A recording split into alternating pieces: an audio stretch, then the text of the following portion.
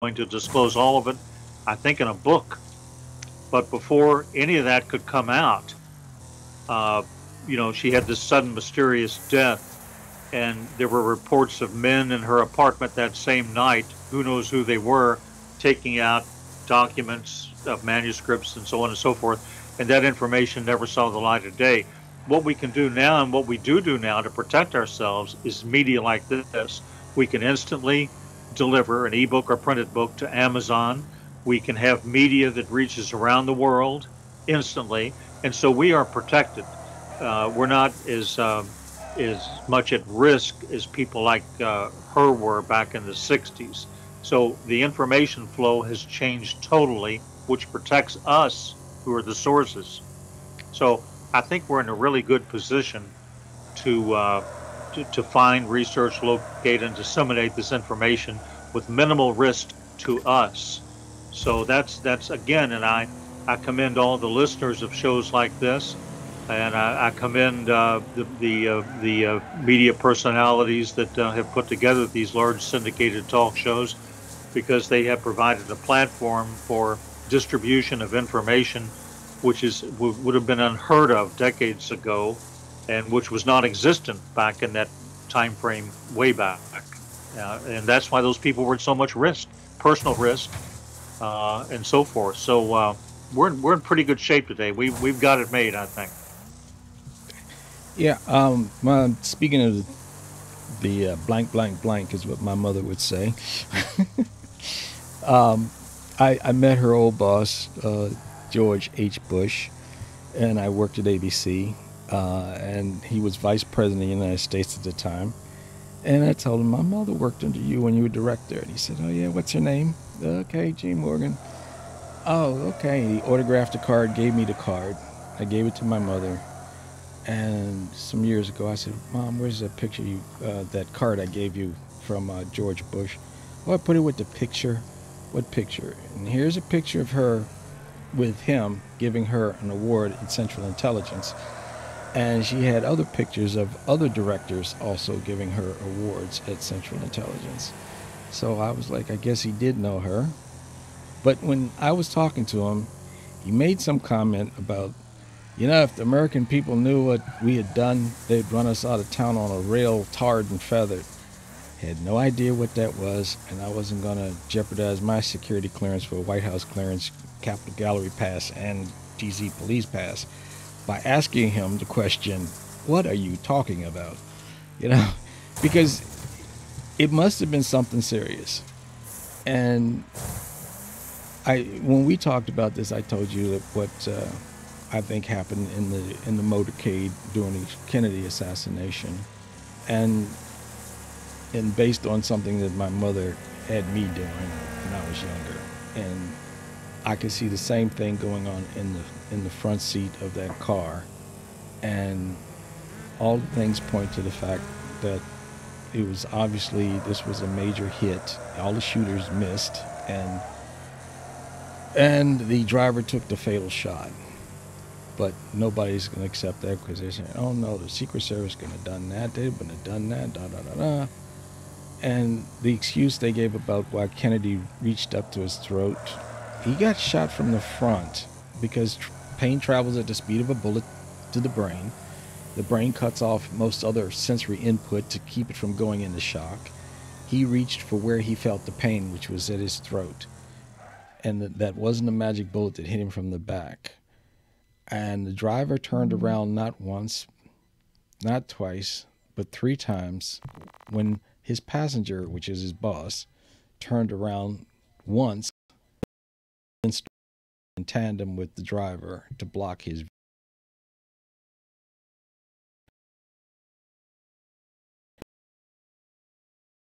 hit.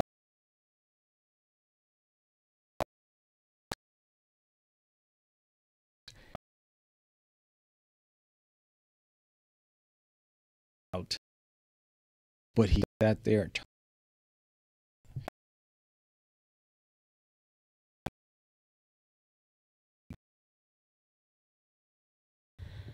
JFK.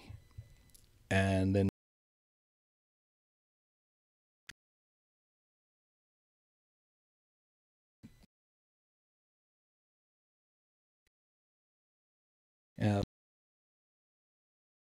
details, and nobody. This man was set up, and he was one of our clandestine organizations. Anyway. Yeah, it had to be CIA from start to finish. And here's what I think, just to give you a few, quote, bullet points of my own, like yours. Uh, like I say, my stepfather, John Stringer, took the JFK autopsy photos at Bethesda. And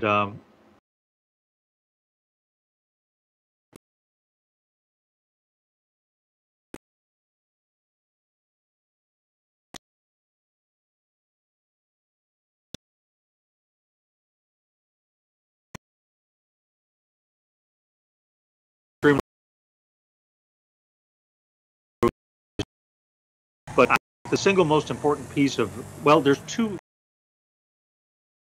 The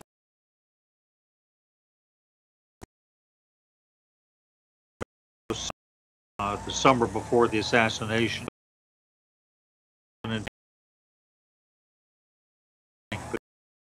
It was it proved that they knew that was,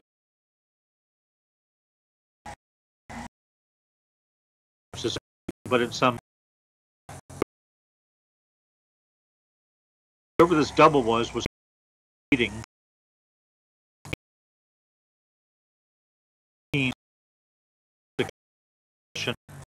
That was their Department of Assassinations. Their department.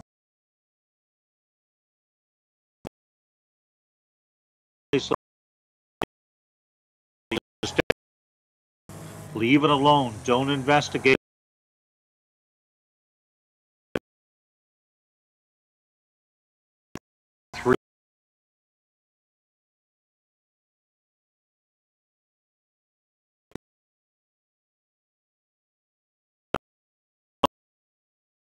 Else would know that Valery Kostikov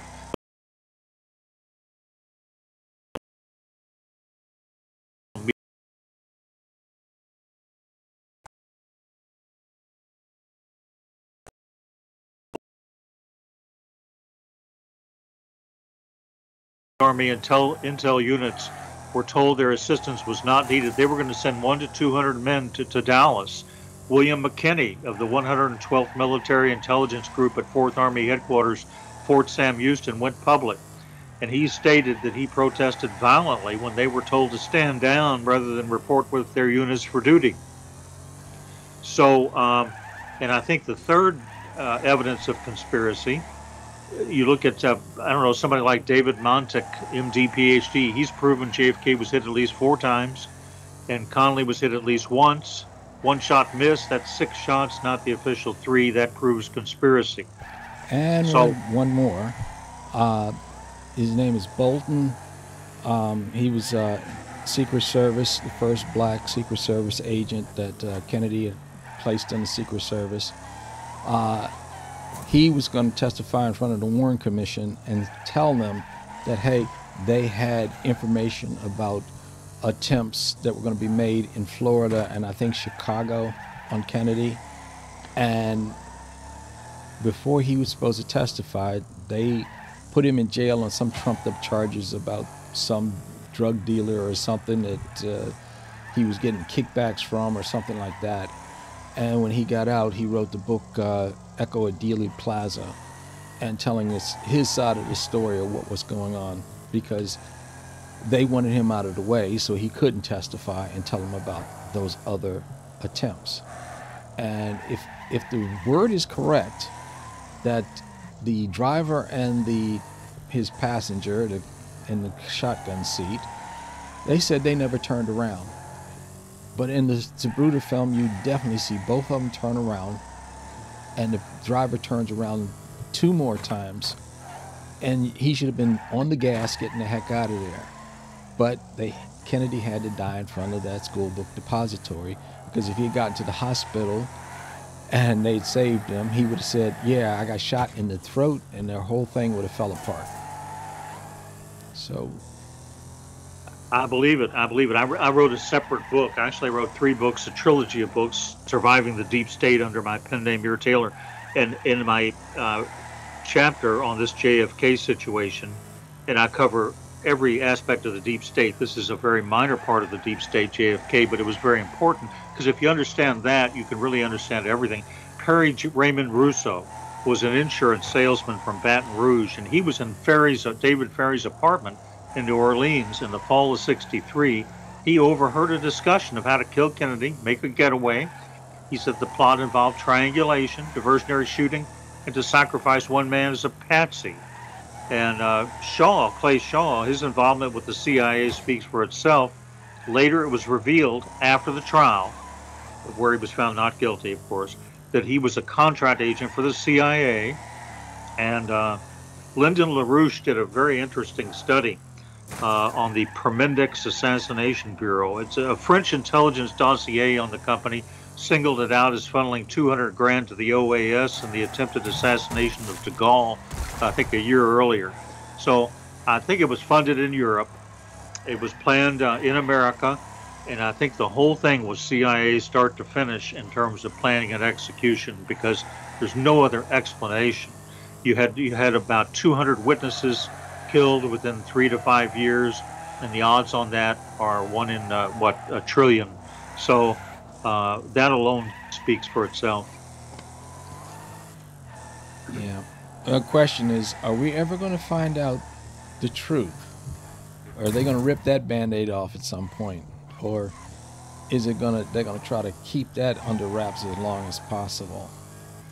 That's, but it's all of this stuff is this nation state where we're not supposed to know anything. And all we are just their way of maintaining the status quo and the order that they want. But don't tell the people that this is possible or that's possible. Just keep them in the dark and let them believe whatever they want to believe, but don't let them have the truth. They'll tell you the truth because they know you don't know the truth. And they told us the truth about the Phoenix Lights. Kraft flew over Phoenix at 8 o'clock, and Ted Koppel gave me the opportunity to do a show about the Phoenix Lights for Nightline. And I talked to Frances Emma Barwood, who was the councilwoman who actually opened the can of worms on this whole thing. And she tells me how she was going into an open forum council meeting. And in an open forum council meeting, you can ask any question and they have to give you an answer in X amount of days. And she goes in and she says, Extra, the TV show, literally jumped out of the bushes, stuck a mic in her face and said, is the council going to investigate the lights that flew over Phoenix? And she knew nothing about them. But when she got in there, what was her question? Are we going to investigate the lights that flew over Phoenix? And they went bonkers. They said, let it go. You're opening a can of worms. Don't go there. But she kept pushing. So then she became a political cartoon in the newspaper with the Starship Enterprise flying in one ear and coming out the other.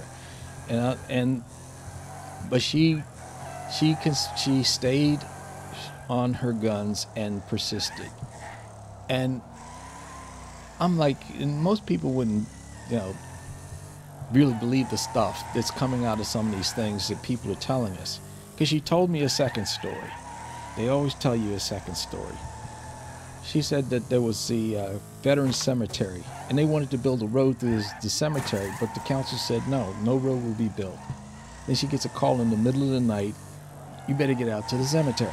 So she gets out there with a friend, and here's these dump trucks, bulldozers, getting ready to build this road after the council said no.